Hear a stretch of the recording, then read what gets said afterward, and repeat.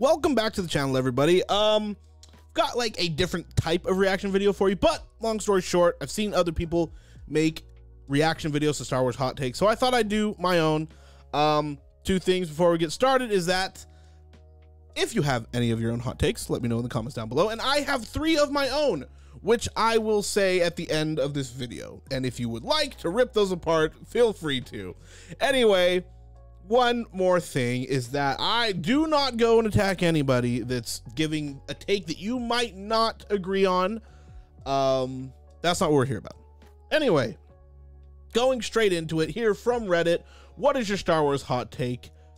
Going right in, I see the words Rogue One, and I already know that, okay, while Rogue One is good, I find it to be overrated, honestly. The movie is good, but I kind of get bored when I see it. Honestly, you can't remember the names of any of the characters because they can't stick in my mind. Now, my opinion on this take is that it's an interesting one, and it's not one that I'm very used to seeing, right? For me, my opinion is that Rogue One doesn't get the attention that it should. Not that like it's over or underrated or that a lot of people aren't watching it, but I feel like the attention that it gets is people are talking about the Vader hallway scene and they talk about the third act, which, don't get me wrong, that is very, very good Star Wars. Great Star Wars. Some of the best Star Wars I've ever seen, right? It felt like Star Wars in the theater, watching them destroy that disc shield and all that stuff. That felt like Star Wars again. All that stuff in the third act, amazing, great. But I don't see a lot of people talking about what and how important Rogue One is to the story of Star Wars, right? It's probably the most important part of Star Wars next to the first 6 films. So this, I understand that they could see it overrated. The movie is good. Like I said, I find it to be one of the most important pieces of Star Wars. But that's their take. Next take is, I don't think Boba Fett is that cool. Now, this post was made 5 months ago. This whole subreddit was made five months ago. And I gotta agree, and this sucks because, you know, my Boba Fett helmet and whatnot, but the thing that inspired me to cosplay Boba Fett was obviously Mando Season 2. Jango is my top 3 favorite Star Wars characters, and I feel like they brought hype to the Fett name, right? In Mando Season 2. Book of Boba Fett, I'm not going to go off on a whole spiel. Book of Boba just took him 3 steps back with Boba Fett. Now if he comes back, he has to just like claw and grind his way back like he originally had to do, and that sucks. That sucks to me because, like, in the Book of Boba Fett, obviously Boba does really badass stuff, but then also he gets his butt kicked, and you're like, why is this happening? Well, why is he kicking butt now when he was just getting his butt kicked? Like, he was riding off the legacy of Boba Fett already. Just add on to that. Like, I understand they were trying to give him depth and trying to give him character development, but like, he had all the character development we needed to see when he agreed to help Mando because he got his armor back. That was enough for me. It's like, okay, Boba Fett he's doing the right thing. Okay, cool, dope, grand. But I can agree with this. Boba definitely has taken a hit. Next take here is that Star Wars shows and movies should branch out into more genres. Okay. With new characters and or proves that this works. Okay. I agree that it should branch out with new characters, right? But genres, I don't know if that's the correct term because, like, Star Wars is sci-fi. The genre is sci-fi. Science fiction, and do they mean like anime or whatever? I don't know.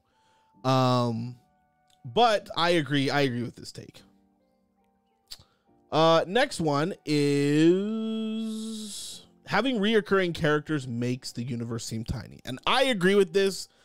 While it is so fun and cool to see these animated characters that we love come up into live action, I think it's amazing. I think there should be the time where we introduce new fans, or fans, obviously, like my parents, who haven't really kept up with Star Wars since the 70s and the 80s, and obviously with the prequels because, you know, they raised me. I was raised on the prequels, but who haven't seen the animated shows and all that stuff, I don't see that as a bad thing to bring in characters like Ahsoka, Bo-Katan, the Rebels characters, all that stuff, right? But there needs to be a point where you let the new characters breathe. And obviously, we've had a ton of new characters since The Force Awakens dropped, since Disney took over, but a large majority of those characters they just aren't written well, unfortunately. So I agree with this. Like, it's wild that Luke Skywalker and Ahsoka and Bo-Katan and Boba Fett and Fennec, obviously Fennec was a Mando introduction, but anyway, that those huge names within Star Wars ran into Din Djarin in the same year, right? Now, there was an interview that I saw. If I can find it, I'll link it down below. But Dave Filoni and Jon Favreau said that Mando Season 2, they wanted to kind of incorporate that Din was the Watcher meeting these characters, but also that they wanted to introduce these characters into live action and all that good stuff.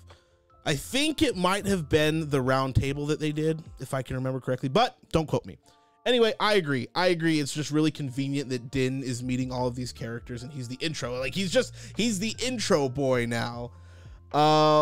Next one is that a lot of Star Wars fans don't really care about stories and mostly want a compilation of badass moments. The Last Jedi works perfectly as a sequel to The Force Awakens, in my opinion. It's The Rise of Skywalker that completely drops the ball. Every Star Wars movie completely falls apart if viewed under the same lens some people use for The Last Jedi. I don't. So I agree with this. A lot of people just want blaster fight here, lightsaber fight there, which one hot take is that that's what some people come to Star Wars to see. It's not what I come to Star Wars to see, but there are plenty of people like the young kids, my nephews, who go to Star Wars movies or watch Star Wars shows. They really just don't care about the politics behind whatever's happening in Star Wars. They care about their favorite bad guy killing their least favorite good guy, or their favorite good guy killing their least favorite bad guy, and the lightsabers and all that stuff. But when you have us older fans, and there's the people who just go to the movies to see some lightsabers and stuff like that, I understand that, but I also want a good story too. This is the take I don't really agree with, because they say The Last Jedi works perfectly as a sequel to The Force Awakens. The part I disagree with is that The Last Jedi should not work perfectly as a sequel to The Force Awakens. It should work as a sequel to the first 6 films, which is what they are. Now, to me, in short, because I could rant about The Last Jedi till I'm freaking green in the face, but The Last Jedi does not build on anything that The Force Awakens created. Unlike the first 6 movies, every movie built upon what happened in the last movie. The sequels are just a mess, but The Last Jedi could have knocked it out of the park. The Rise of Skywalker, to me, really just ignores a lot of The Last Jedi because it wasn't supposed to be. The Last Jedi wasn't supposed to be the way The Last Jedi was. But anyway, that's my take. The Last Jedi shouldn't work as a sequel to one movie when you're a sequel in a huge saga of films. Anyway, next one is Disney is the best thing to happen to Star Wars. Now, I hope this is a joke, but also it's hard to disagree that Disney, while there has been some great stuff that's come out because of Disney, one, that, you know, Mando, and, you know, I'm not going to give you my list of things that I like that Disney has put out, but also it's fitty for me. This isn't a take. This is I guess it is technically a take. People wax poetic about Legends, but the truth is that it was largely discombobulated mess. Disney saying that it was no longer canon has been superb, and it's far easier to put everything together. Okay, what I'm gonna do right quick is people hate when I bring this up. People absolutely lose their mind when I bring up this point. People hate that this is a thing, right? But I'm gonna bring up an interview from George Lucas in 2005 where he talks about the EU. When Star Wars is at like the peak of its creativity, when Revenge of the Sith coming out being the last thing, this is what George Lucas had to say about Legends. Let me see if I can find it real quick. Okay, sorry for the blinding white light, but if you want to read this section, it's from up here to down here. You can pause it to read it yourself. I've read it like 100 times in other videos, but I'm going to go back here. George Lucas didn't consider them part of his story. Now, I see a lot of people say, well, he never mentioned the word canon. He never this, he never that, or whatever. He said they weren't part of his vision or his story. They say the first 6 movies are what he considered. Yes, he helped on some things, but also like Legends is a bunch of the reason I see this person saying it's discombobulated is because Legends doesn't follow the same story. One, there's multiple stories of Boba Fett coming out of the Sarlacc pit. It's not multiple times that Boba has fallen in the Sarlacc pit, which in one story he did, but there are different people's and different authors' takes on Boba Fett getting out of the Sarlacc pit, which is why I can see that they say it's discombobulated, but also George didn't consider the EU and Legends, which are technically the same thing, to be canon or part of his story. And a lot of people deem something not part of George Lucas's story not canon. I've never seen anything about Disney saying that it was no longer canon, but obviously they're kind of going in that direction, especially with Revan. Like Revan was a big step, but anyway, yeah, this I see this take.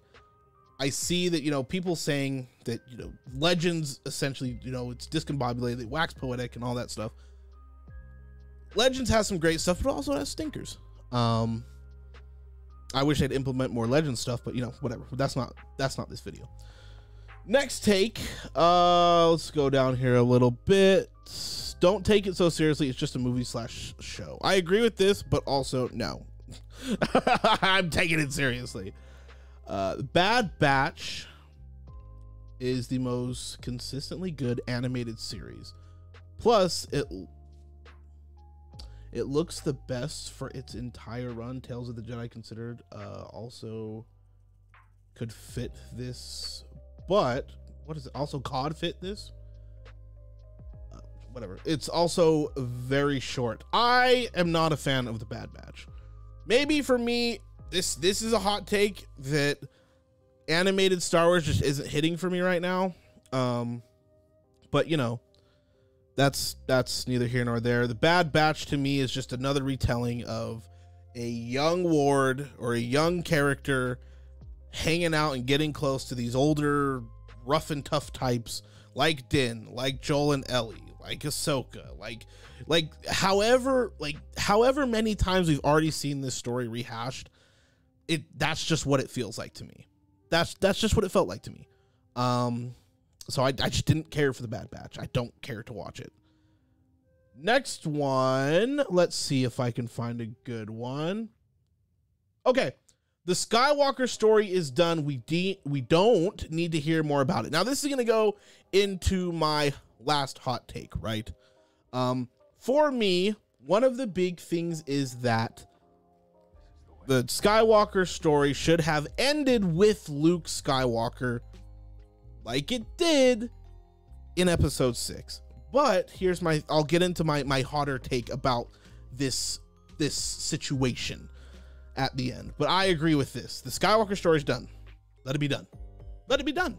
Unless you're like, I like the callbacks and the flashbacks and the stories telling stuff about Anakin and Vader between episodes 3 and 4. I'm okay with that. I'm fine with that. But we don't need to get more cash cow milking off of Mark Hamill, please. Next one is the people who blindly love every single piece of Star Wars content are just as annoying and harmful as the people who constantly hate on Star Wars content. I feel they play a role among greed as well in things like Battlefront 2 being attempted. This doesn't include people who harass actors or racist, sexist, etc. They are the worst. I don't know what they mean about Battlefront 2 being attempted, but I agree with this part right here. Do not attack the actors. Don't be sexist. Don't be racist. Don't be any of that stuff. The actors were hired to do a job. Daisy Ridley said in an interview that people feel a strong way about Star Wars, and she said, I'm just doing my job, right? She was hired.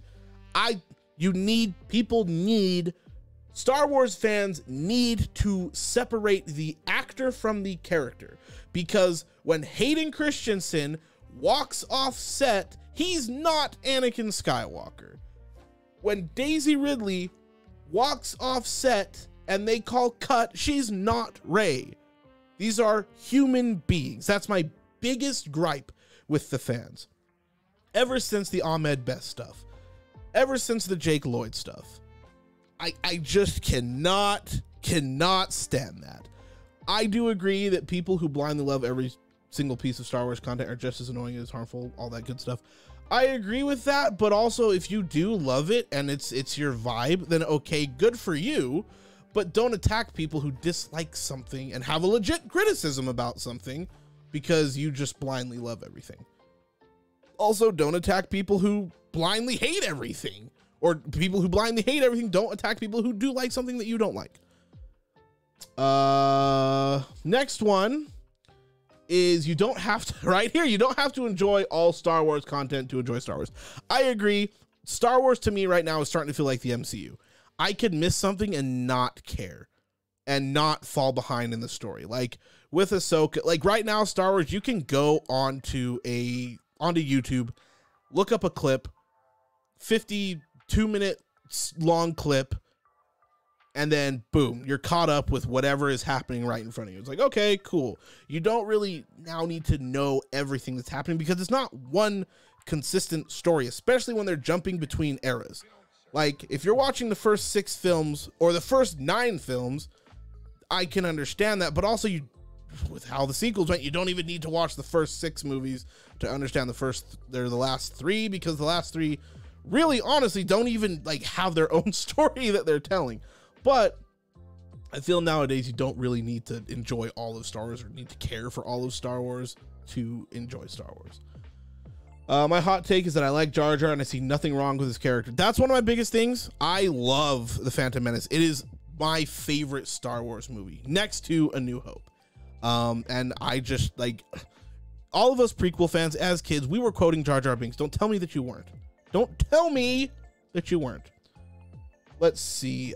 Star Wars can't keep relying on OT characters to carry new shows if it's going to have any chance at a meaningful future. De-aging original actors and replacing them with CGI for cheap fan service will never be as good as original characters and stories, in my opinion. Again, I'll get into this take here, but I agree with this one right here. Let's see.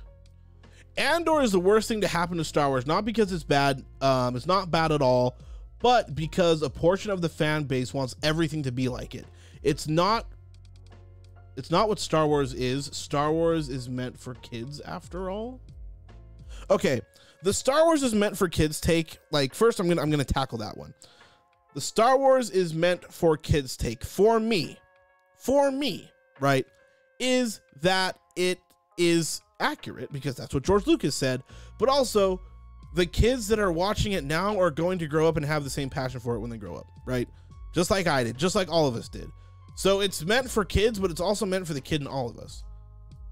So it's not that you get to a certain age and you can't enjoy Star Wars anymore. On top of that, Andor, while Andor wasn't, the story wasn't my vibe. The story of Cassian Andor, not really my vibe, but I love the lower level, grittier, down, grounded story of Star Wars. I love that stuff. Ever since playing Knights of the Old Republic 2, and you go to the lower levels and all that good grimy stuff, I love a good, just gritty story, lower level story. I love that. So I don't think it's the worst thing to happen to Star Wars. I think the worst thing to happen to Star Wars was Rian Johnson. But, you know, I'm going to do a couple more takes. Return of the Jedi is the best of the original trilogy. People who claim otherwise are weird. I think that it's probably one of the most fun Star Wars movies, but the best to me. I'm gonna get a lot of hate. I don't care for the first, however long the whole saving Han thing is for Return of the Jedi. They send in R2 and C-3PO. No, they send in Leia. And Leia, no, sorry. They send in the droids. They get captured. They send in Leia. She gets, and she gets captured. Chewie's in there, captured. Luke goes in there just to get captured. Why didn't they send in Leia and then Luke goes in with the droids and is like, hey, here's these droids, instead of sending the hologram, right? Just why didn't he just go in? I don't know. That whole beginning scene to me, even as a kid, I always wanted to skip because the Rancor was scary to me as a kid. Jabba was scary. Bib Fortuna was scary. But also I'm like, I just want to get to like the greenness, the vegetation, like I really, really enjoy after the rescuing Han stuff, which y'all, everybody needs to give Lando props. He went back and saved his homie, even though Han had to save Lando from going into the Sarlacc pit. But also, the Sarlacc pit grabbed the slave one and pulled it in, and Lando was able just to hold on to Han's freaking staff. Anyway, getting off subject. I don't think it's the best, and this is another one of my takes I'll give at the end of the video. Let me find one more take. Let's see. Let me find one and I'll get back with y'all. Found it right here. This one reads, Star Wars is currently devoid of any tension or threat and desperately needs to regain it. Only Andor has done it well recently. The Clone Wars, Rebels, Mandalorian, more season 2 than season 3, more season 2 than season 3 and 1. Ahsoka, etc., all struggles massively with this. Just because it's aimed at kids/teens doesn't mean you have to remove the threat from the main cast. Character deaths are rare, and true consequences are even rarer in Star Wars right now. And it frankly makes most of the shows extremely predictable and boring. The Separatists, Empire, and First Order are often treated more like comic relief, an action scene spectacle than an actual threat. And when the main cast is constantly cracking jokes or making fun of them, it really breaks any suspension of disbelief in how these guys are even powerful enough to be villains in the first place. I just made a comment after the latest Ahsoka episode about how many chase scenes we've gotten with space superiority craft chasing a mystery machine van and failing to do any damage. Sometimes we get multiple of these chases in a show or season. Insert quip about shield failing and getting lucky shot. A few of one of the chasing fighters crashing into debris, and another one of the fighters repeat ad nauseum. Andor is a character who we know has to live to Rogue One, yet season 1 has more tension for him and the people around him than any other show, both the heist in the beginning and the amazing prison arc and the surprising end. Same with Rogue One. The main cast isn't invulnerable. Yes, sorry, not meaning to be biased right now. And all of them die along with a large portion of the rebel reinforcements. It actually makes you feel like their stakes are involved with, galactic civil war. There is enough blank writing on Andor and Rogue One to go a lifetime, but that's also the reason that they will age very well as time goes on. The animated series get more of a pass because it's cartoons, but season 2 and 3 of The Mandalorian really let me down in that category, and Kenobi was especially terrible with it. I still like these shows and will watch them, but I'm tired of characters not suffering consequences or being threatened. Now, I don't think this is a hot take. I think this is really, really valid, right? Just going to give a short answer before I get into my takes, that I agree with this. I agree that that nobody is suffering, that death isn't permanent, that we should, especially the way movies are nowadays and media is nowadays, especially since the MCU and all that good stuff, people just don't, there's no threat. There's no, oh crap, Moff Gideon, like when The Dark Troopers came down to take Grogu. That was the last time I felt tension. I was on the edge of my seat. I wasn't caring about if Luke's gonna show up. I wasn't caring about what cameo is gonna show up. I was worried that this character that we spent 2 seasons with might be harmed by the bad guy. I feel like Moff Gideon lost all his momentum in season 3 when we found out he was cloning himself. But again, now people are even speculating that Moff Gideon is not dead. And again, death needs to be a permanent thing. I don't think people should be able to come back and assist because the plot calls for it or that the person needs plot armor. Now, when it comes to Jedi, that's a different thing, right? You have Obi-Wan who helped Luke during the Death Star trench run. To me, that's enough. That's enough. That's all I need, right? I know I made a crackhead video about how Rey versus Palpatine should go, but if you're going to make a crackhead decision like bringing Palpatine back after 60 years, 30 years after his death, then make a crackhead fight between the two of them. Anyway, I agree with this take. I agree. And also, Clone Wars, I don't think it gets really a big pass. I can't agree with the whole Clone Wars take, especially too with Rebels, because obviously they lost Kanan. But in the Clone Wars, yo, we lost all of Domino Squad, yo. Like, it was over years, but we lost Domino Squad. Like, it's crazy. There's so many losses in Clone Wars. And that's where I felt tension in Clone Wars. So I can't really agree with the Clone Wars take because there were characters like Hardcase. Please do tell me. Like, the whole Umbra arc. That arc was nuts. But in actuality, all the clones that we saw in Clone Wars, they're all dead. They're all dead now. So it's crazy. But yes, I completely agree with this take here. So my friends, we're at the end of the video here. I'm going to give my 3 hot takes, right? My first hot take is that there is no best Star Wars film to me, because Star Wars has been generational. You come in when you come in, and probably one of the first things you see or things you get comfortable with, you're going to consider the best, right? Everybody's opinion is different, but to me, there is no such thing as a best Star Wars movie, because there's things I see that everyone considers best, and I'm like, well, I see crazy flaws with that. And there's things that I consider the best that everybody sees crazy flaws with, right? So for me, I don't see there being a best Star Wars movie. Now, to contradict what I just said, I feel that if there were a best Star Wars movie, it would be A New Hope. And because if you really think about it, A New Hope is it's the original, right? It gives you everything you want in Star Wars. It gives you lightsaber battles. Yes, Obi-Wan versus Vader in A New Hope is not the greatest duel ever, but the tension, the dialogue, it's all so memorable. Starfighter fights, drama, the Death Star destroying Alderaan, everything. There's not one thing you're waiting to see in A New Hope. For me, when I'm watching Phantom Menace, my favorite Star Wars movie of all time, I'm waiting for the Darth Maul fight at the end of the movie. In Attack of the Clones, I'm waiting for all the Jedi to show up on Geonosis. Revenge of the Sith, waiting for the Anakin and Obi-Wan duel in Order 66. And hell, waiting for the beginning of the opening of the movie, because that's, to me, the best opening in almost any Star Wars movie. Again, contradicting myself.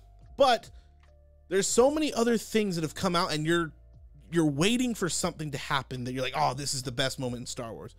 But with A New Hope, to me, the whole movie is an equal playing field of this just feels like Star Wars to me. My next take is that the story of the sequel, so I'll split my two takes, I'll put into one, right? The story of the sequel should have just ended the story of Luke Skywalker.